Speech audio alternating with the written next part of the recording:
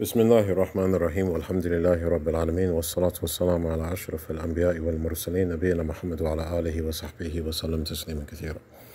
Recently a brother or two have asked me with regards to some recently mentioned speech, negative speech about Shaykh ʿAbdullah Bukhari Hafidhullah Ta'ala from an individual in Saudi Arabia, a conference that was organized by some individuals. May Allah guide them and protect the people from their harm and their evil.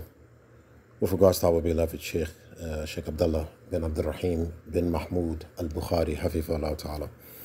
And by the grace of Allah Azza wa Jal, we had the chance to sit with Shaykh Abdullah from about 1998, 1999, up until the time we left Al-Madinah. Shaykh Abdullah, without a doubt, was from the prominent scholars there in Al-Madinah. You had your senior scholars, the likes of Shaykh Rabi', the likes of Shaykh Abdul Muhsin al-Abad, the likes of Shaykh Ubaid, Hafidhahullah Ta'ala, Shaykh Ali Nasr al-Faqihi, and then you had your younger level of scholars, the likes of Shaykh Abdullah Bukhari, and those that were on his level in terms of age. And indeed, Shaykh Abdullah Bukhari Hafidhullah Ta'ala was from the prominent scholars of his age. He was from the prominent scholars, individuals he was very, very much distinguished. Shaykh Abdullah Bukhari Hafidhullah Ta'ala.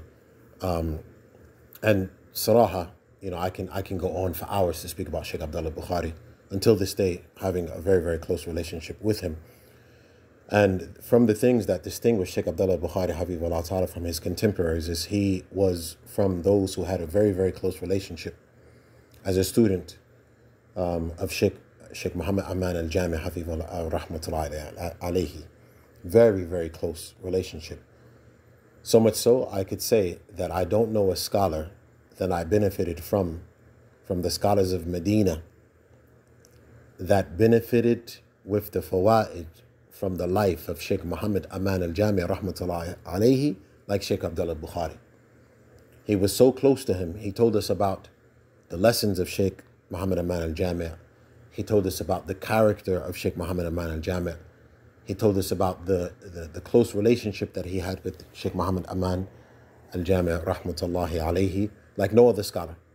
Like no other scholar. Likewise, he gave us great benefits from the life of Shaykh Hamad al-Ansari. He was also a student of Shaykh Hamad al-Ansari, rahmatullahi alayhi. So Shaykh Abdullah Bukhari, Hafidhullah Ta'ala, is tremendous benefits that we obtain from our studies and our sitting and our relationship with Shaykh Abdullah Bukhari until this day. And like the brothers have mentioned, and he's a student, the scholars of the past, the likes of Shaykh Muhammad Aman al-Jami, the likes of Shaykh Hamad al-Ansari, and the scholars of the present, the likes of Shaykh Rabi', Hafidhullah Ta'ala, the likes of Shaykh Abdul Muhsin. And there were times we would visit Shaykh Abdul Muhsin al-Abad, Hafidhullah Ta'ala, and we would find Shaykh Abdullah Bukhari there in his house, reading books to Shaykh Abdul Muhsin, on more than one occasion. He was reading books to Shaykh Abdul Muhsin. And recently, about 2 years ago, I'm saying comparatively recently, Shaykh Abdullah Bukhari Hafidhullah Ta'ala informed me when he visited Riyadh that Shaykh Abdul Muhsin called him to his house because he wanted to do some research with him. So we noticed that, we witnessed that. Shaykh Abdullah Bukhari Hafidhullah Ta'ala visiting Shaykh Abdul Muhsin, reading books, sitting with him. And likewise, there were times that we visited Shaykh Ubaid Hafidhullah Ta'ala, and we were sitting in the house of Shaykh Ubaid, and it was time for us to leave, and he said, no, stay. I have a guest coming and I want you guys to be present. And it was who? It was Shaykh Abdullah Bukhari. Shaykh Abdullah Bukhari. So Shaykh Abdullah Bukhari is well known. Walillah alhamd. Thabit. Somebody who's firm. Walillah alhamd, because he was brought up in terms of knowledge by the likes of Shaykh Muhammad Aman al-Jami, by the likes of Shaykh Hamad al-Ansari, present day scholars, the likes of Shaykh Rabi', the likes of Shaykh Abdul Muhsin al-Abad, the likes of Shaykh Ubaid. So individuals that speak negatively about him, Saraha, without any proofs or any evidences, it doesn't harm. It doesn't harm. And is it because of jealousy or is it because of envy? It returns upon those individuals. Shaykh Abdullah Bukhari, walillah alhamd, as he's praised, there's praise for Shaykh Abdullah Bukhari by way of Shaykh Rabi'a, by way of Shaykh Ubaid, by way of Shaykh Abdul Muhsin al-Abad, and by way of other scholars, by way of many other scholars. And a person of ilm, a person of ilm, a person of istiqamah. He's a person of knowledge. He's a person who's known for being upright. And he's an individual that has a great focus on da'wah. Individual has a great focus on da'wah and islah. And islah, his duroos, walillah alhamd, his duroos are continuous and he's very consistent. And his books, his authoring of books, walillah alhamd, he has books in the Islamic library.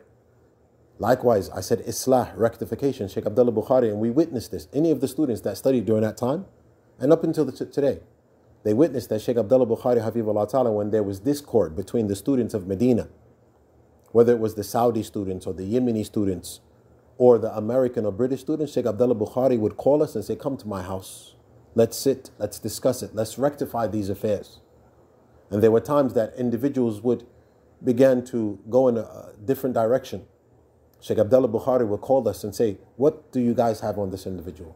I'm going to call him to my house and I'm going to speak to him. And likewise, up until today, Shaykh Abdullah Bukhari, at times, he calls brothers that live in Riyadh. He says, are you brothers meeting? Are you brothers gathering? Are you brothers visiting one another? Are you brothers advising one another? And Shaykh Abdullah Bukhari, Hafizahullah Ta'ala, well, Saraha, I can go on and on about the fada'il, the virtues of Shaykh Abdullah Bukhari, Hafizahullah Ta'ala. And this is not from defense of him. Shaykh Abdullah Bukhari doesn't need anyone to defend him. Walillahi alhamd. And if anyone wants to speak negatively about Shaykh Abdullah Bukhari, bring your proofs and evidences. His lectures are available. His books are available. Shaykh Abdullah Bukhari is sahibul ilm. He's a person of knowledge. And he's a person that's very, very academic. Yani especially when it comes to rudud ala ahl al-bid'ah. And who was from the prominent individuals that refuted Abu Hassan al-Ma'arabi? Shaykh Abdullah Bukhari. And Shaykh Ahmad al-Najmi, rahmatullah alayhi, did an introduction to his book and praised his book. Likewise, who was from amongst the individuals that refuted Ibrahim al-Ruhaili with ilm and burhan from his own books? Shaykh Abdullah Bukhari. And so an individual to come today, or individuals to come today and speak negatively about him and without any proofs or evidences, bring from his books, from his recordings, bring it. As for Akila wa qal and, he say, she say, it's unfortunately, it's fadi, kalam fadi. Kalam fadi has no proofs nor evidences. And those individuals that organized it and supported it and concurred with it, may Allah Azza wa Jal guide them and protect the people from their harm. Protect the people from their harm and protect the people from their evil. Allahumma musta'an. This is just something very, very small. And bi'idhnillahi ta'ala, the brothers in the West, they will have lectures too, because this is from the rights of a scholar. The rights of a scholar upon his students is that his students spread their fada'il, spread their virtues. And they speak about how they learned and how they benefited. So much can be said about Shaykh Abdullah Bukhari, Shaykh Abdullah ibn Ibrahim ibn Mahmud al-Bukhari, Hafizahullah Ta'ala. And we ask Allah Azza wa Jal to bless him and to protect him. And we ask Allah Azza wa Jal to increase him in knowledge and taqwa. And we ask Allah Azza wa Jal to bless him and his family and protect him and his family. Allah knows best. Wa sallallahu wa sallam wa barak ala nabiyyina Muhammad wa ala alihi wa sahbihi wa sallam tasliman kathira.